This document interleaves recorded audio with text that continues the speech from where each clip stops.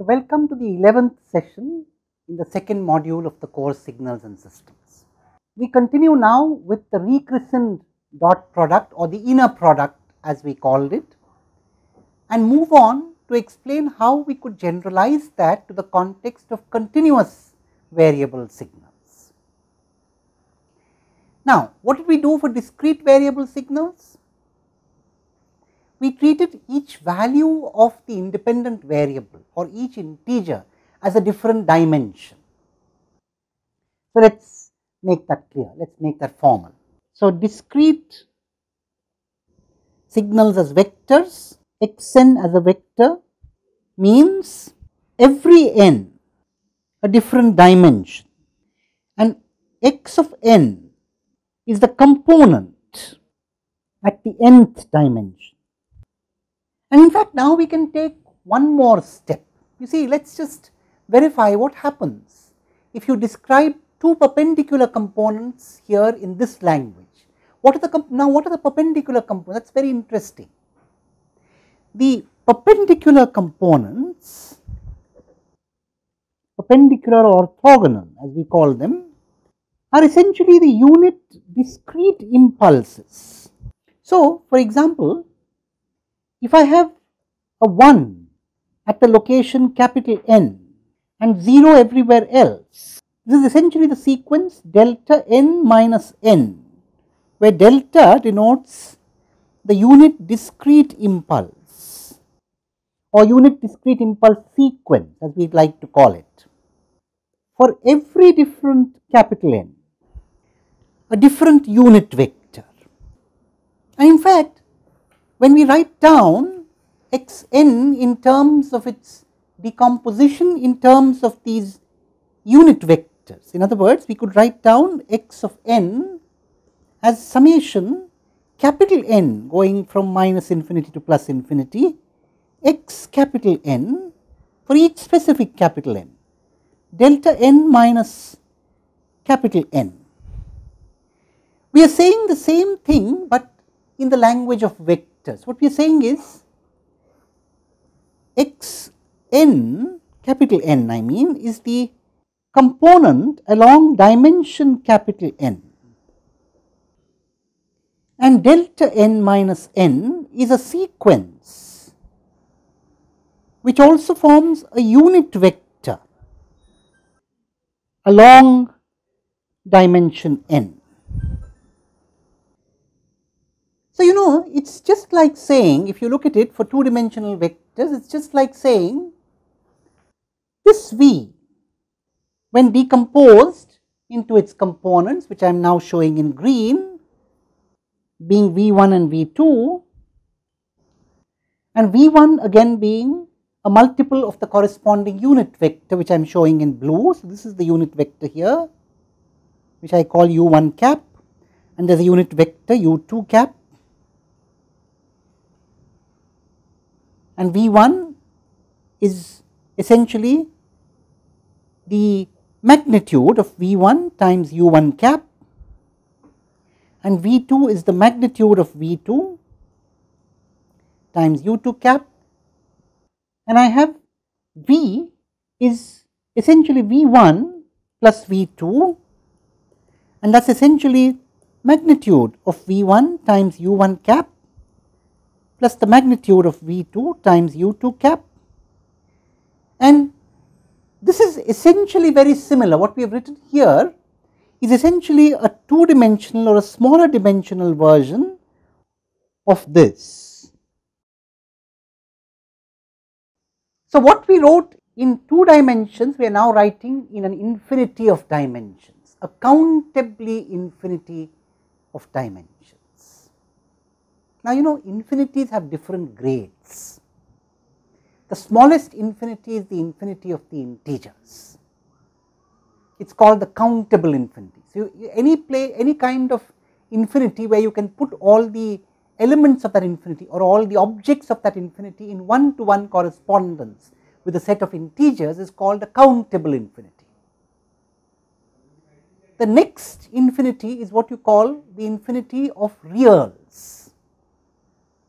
Of course, there are grades. So, there is the 0th grade of infinity, which is the infinity of the natural numbers, so the infinity of the integers, then there is the infinity of the reals, and there are higher infinities as well. Let us not get into all that, but at least let us appreciate that for a countable infinity, we have now understood what it means to have a countably infinite dimensional vector, and we have now generalized the notion of components of that vector, unit vectors for those countably infinite dimensions. The unit vectors are essentially our familiar unit discrete impulses, and you could express any sequence as a linear combination of that countably infinite set of unit vectors using the points on that sequence. The points on that sequence x capital N for every integer n are essentially the components or the contributions of each of these unit vectors. Now, the reason for emphasizing this perspective of a sequence as a vector is that it is very easy now to generalize to a continuous variable context. In fact, the generalization is almost straightforward. All that we need to do is to recognize that when you go to a continuous variable context, instead of a discrete variable n, you have a continuous variable t. That continuous variable t can take on an uncountably infinite set of values, all the reals, and for each real number t, you need to associate a different dimension. In fact, if we go back and look at what we call the sifting property of the impulse, or essentially what we call the combination of impulses coming together to form an arbitrary signal xt, let us write that expression down once again. You know that a large class of signals x of t can be written in the following way: integral from minus to plus infinity x lambda delta t minus lambda d lambda. So, what has happened here?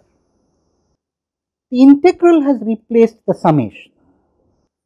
X lambda is the component along the direction lambda or dimension lambda.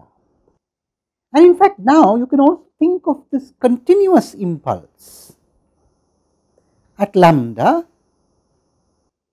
as a unit vector, so to speak, along the dimension lambda.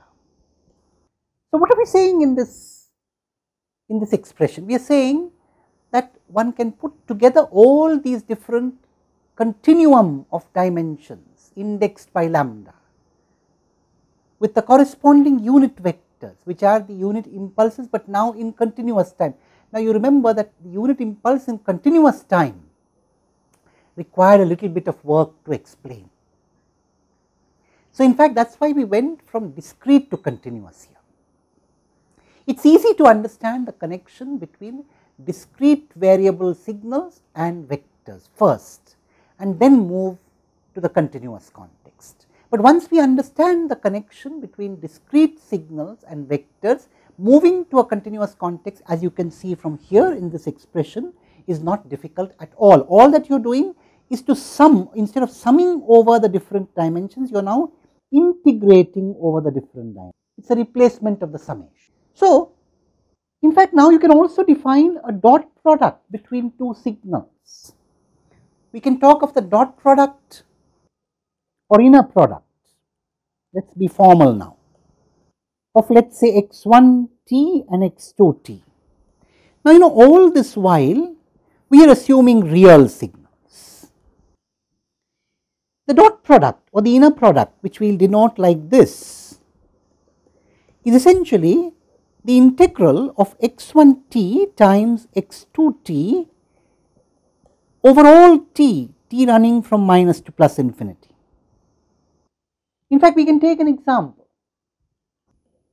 We can find the dot product of these two signals. Let us define x1t to be 1 between 0 and 1, and let us define x2t to be a ramp between 0 and 1. In fact, we could even take that ramp to infinity. So, x2t is equal to t times ut, so to speak, and we can calculate the dot product x1 x2, which is very easy. It is essentially the integral from 0 to 1 t dt, and that is an easy integral to calculate, t squared by 2 from 0 to 1, and that is just half. So, this is the dot product of the two signals x1t and x2t. We have now understood how to calculate dot products of continuous time signals. Now, we are going to come to business. How am I going to use these dot products or inner products to get what I want, namely to decompose signals into their sinusoidal components? And then why am I talking about what I call perpendicular components? How can I think of sinusoids as perpendicular components? We will come to that in the next session. Thank you.